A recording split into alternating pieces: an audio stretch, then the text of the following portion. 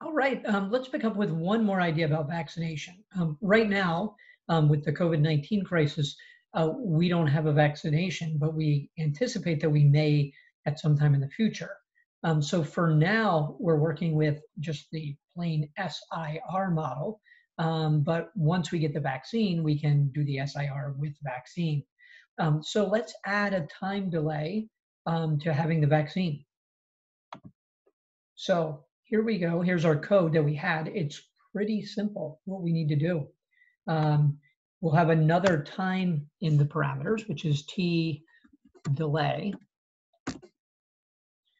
And let's make that, say, 30 weeks from now. So the time delay till vaccine ready, and it will be in weeks. Okay, so if we continue with that, we need to figure out what to do with this time delay, right?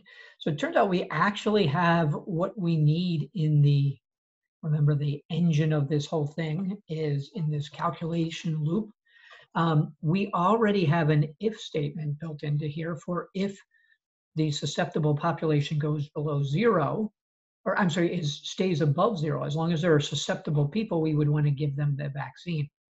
That's what the plus DV does. Okay, so we'll be transferring people into the remove pool by using the DV. Okay, it's really DV/DT. We'll be adding that into the rate at which people are entering the remove pool. But then down here in this line of code, if everyone had been vaccinated, we don't give the vaccine anymore. Okay, so what we can do is we can put a double logic statement here, which would be an and if we put two ands, that means both the conditions need to be true. So we're about to add a second condition, and that is that T of IT must be greater than or equal to T delay. So right now, that will not let us add the vaccination rate to the rate at which the removal pool is growing unless we're above the delay time. So that simple line of code should make the difference.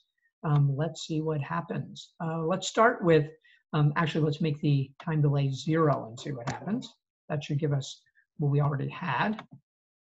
Let's beef up the A value so that we actually can see the infection build up. So let's go to 0.9 there.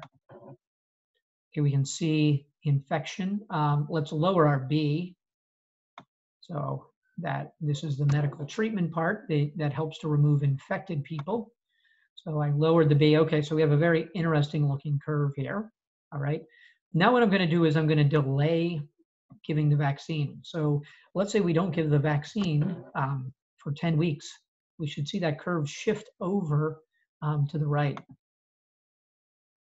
Okay, and we can see, oh, the peak got much larger. Okay, so the epidemic was allowed to build up for a while before we start giving the vaccine. So there's actually a very steep growth in the infection, and we get up to about 60% of the population. Let me go back to not having a delay. So without the delay, to make the graphs a little bigger by creating a little more room here, shrinking our command window. So we can see that the peak is somewhere in the 50% range, and it's happening right around 15 weeks. But if we put a 10-week delay into giving the vaccine, all right, the peak gets much, a bit higher. It's like more like 62%. And then the vaccine's kicking in. Remember, the vaccine was, we began giving it in week 10, which would be about here. But the epidemic had already built up further. So it builds up to a higher amount before it can start coming down. So let's make the delay 20 weeks instead and see what happens.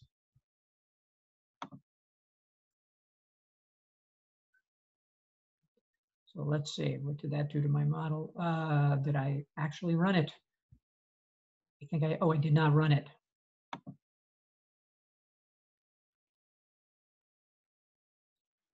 That seems to have not done anything. Let me figure out what is wrong here. I believe nothing is wrong. The problem is that at 20 weeks, the susceptible population has dropped to essentially zero. In other words, they've all been sick already. So they never were able to use the vaccine. So let's push the curve out a bit further. Let's bring our A value down a bit further. So we can push that. Actually, let's raise that A value up. So we'll push the epidemic further out. So let's make this, instead of 0.9, let's make this a 1.5 and push that epidemic further out. So you can see that it creates a much larger spike. And now people are getting infected quickly. In fact, that might be the opposite problem. I think we need to lower this. Let's make this a 0.4 and see what happens. Yes, that moves the, because it takes much longer for us to build up to a full-scale infection rate, which will actually not be all that high. It'll be about 25%, which is still much larger than we would like it to be. Now that there's a 20-week delay, that will have an impact. If we bring this delay down to 10 weeks, we can see that the curve goes flatter. We were vaccinating people earlier, so we were moving people from the susceptible population before they got sick. If we move it back to 20, there we are. Okay, if we move it out to 30,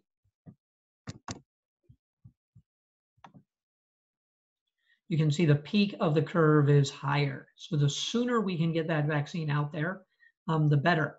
But another important thing that we just showed again was if we lower the A value, let's go down to 0.3, we're pushing the peak further out in time of the infection, the peak infections, and therefore the vaccine has more of a chance. It took us 30 weeks to get the vaccine, that's right here. But because we had a very low A value, the peak of the epidemic was further out, and we were able to keep the curve much lower than it had been. Okay, so the time delay isn't good. This is actually going to make our model, we're going to have more infections than we did without the time delay. The time delay is a bad thing, but it's realistic. In our model, it's possible we will have a vaccine 30 weeks from now that's actually could be manufactured and up and running. So we could start getting it out there. Perhaps we could get it to 1% of the population every week. And then if we can keep that A value low, we'll have a good chance of fighting it. Okay, let me actually push out to 2 years. So that'll be 104 weeks for our time frame. And you can see, let's get that A value even lower. So let's bring that A value down to 0.2. And we can see that totally flattens the curve, right? So if we can, it's bringing that A value down, that flattens out the curve and lets us not have a large scale epidemic. Now, if I look at the max I,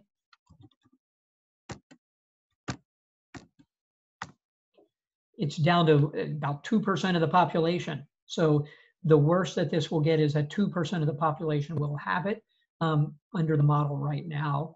And you can see right when we get the vaccine, right here at week 30, that's the susceptible population starts dropping off quickly.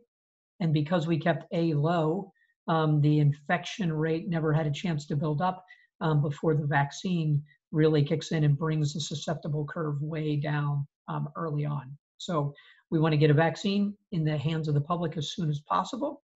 We want to keep our A value as low as possible.